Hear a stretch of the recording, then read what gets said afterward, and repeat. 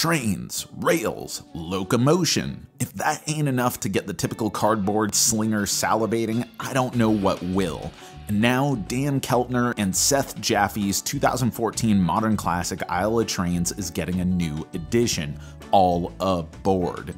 Players build trains to efficiently carry cargo and passengers to the 6 locations on the island, claiming the location's contracts and reaping boons for dropping the charming wooden passengers to their corresponding color-coded destinations.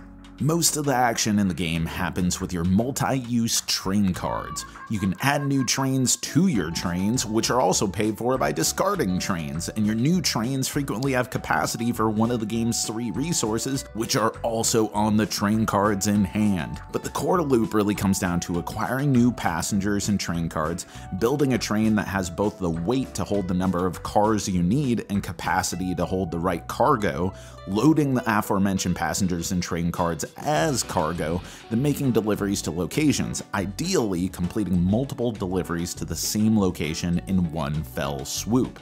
But flying in the face of all that's implied by rails, transportation, and even the visual design of the island, this is not a game of proximity, this is a game of actions. There is no board, there are no routes, even the map in the middle of the table is a collection of contracts that when delivered are claimed by the player, pushing the game closer to the final round, though visitors can still be delivered to those locations.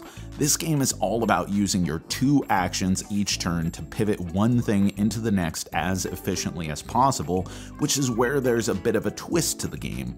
The majority of the trains have capacity for a specific resource or a passenger, but also have a bonus effect if loaded by another player. Sure, you could spend a precious action to draw a single card, or you could load a coal into your neighbor's train, which yes, they could use for a delivery, but in exchange, maybe you draw several cards and then even take a bonus build or delivery action. But the juiciest and most tempting trains, not to mention those with the highest capacity to complete the elusive but more potent secondary contract deliveries, are higher level versions of the various cars, with suitably high level costs. But Isle of Trains has your back, because cars can either be built for their full cost or upgraded by discarding an already built car of the same type and paying the difference. In such a small structure, opportunity cost is abound. Then, unless playing solo, where the game is driven by emptying the deck or fulfilling a scenario-based win condition, which is actually a really cool puzzly approach to solo games that I'd like to see more of, the progress track pushes forward with surprising momentum as standard contracts are claimed and visitor hubs are filled, leading to a final round after which players count up points and determine the winner of the game. Okay, so the thing that was most distinct as soon as I had played this game, the thing that popped out the most, was the implementation of multi-use cards. Something that I love anytime I see it. It's just delightful to me, the practicality, the utility of cards that can be the inciting point for so many different decisions, and this game does not disappoint. In fact, this is some of the most multi-usefulness of multi-use cards that I've seen to date. Not only are they the physical manifestation of your train on the table, they're the abilities that you have. They're the ongoing passive traits that are applying to your trains. They are the physical resource that you're slotting into your train as the cargo. They're the money that you are spending in order to purchase the very same cards to put into play. And what this allows you to do is have a lot of different avenues for interaction in this game that are born out of one singular resource, so you can do a lot with a little. It's a great way of making a game feel robust, even if it's in this kind of diminutive shell. And once you grog your head around those multi-use cards, the game itself becomes really snappy with these important but relatively easy to make decisions, because you have to focus down to the 2 things that you want to do on this turn and maybe setting up what you're going to do on the next turn. So the game has this really snappy momentum, though it does verge on abrupt if you're the type of person that wants to build an engine and actually see it in action.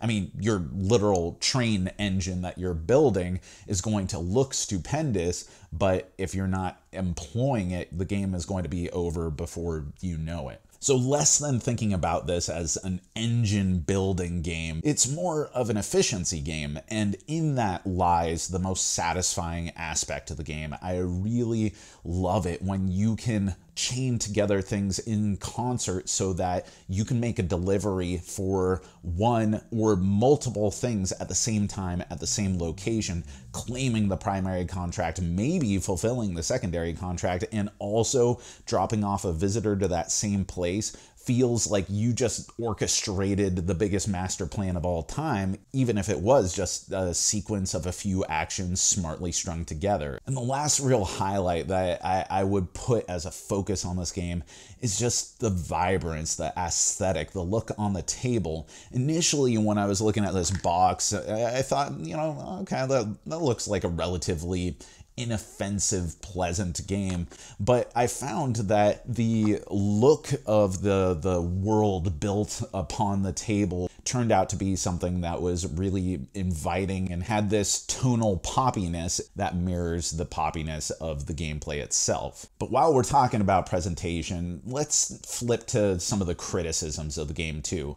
As much as I like multi-use cards, which believe me is a lot, I love multi-use cards, I think the visual presentation of the train cards was too busy for me. Having this disjointed link between the picture of the train, what resource it is if it's used as cargo, the specific capacity that it has, and the fact that it lists an ability, it makes the cards themselves visually cluttered and kind of hard to read. And I just mentioned how other players access your abilities, the abilities on the trains that you put out, aside from the passive abilities on the cabooses, the caboose-a-noos.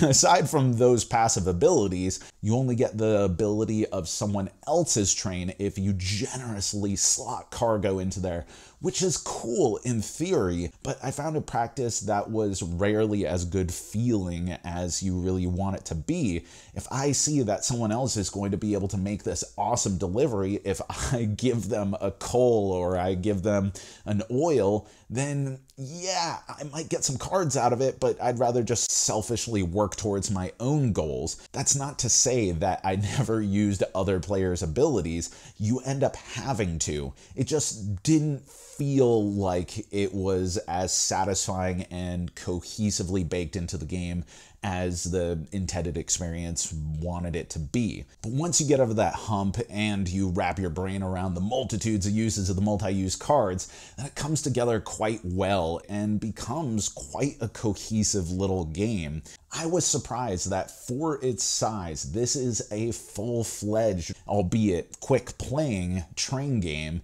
So while it doesn't pull it off entirely seamlessly, Isle of Trains All Aboard more than justifies this new release. And that's our review. But let us know, what are some games that didn't make the biggest splash in the world that you'd like to see new editions of?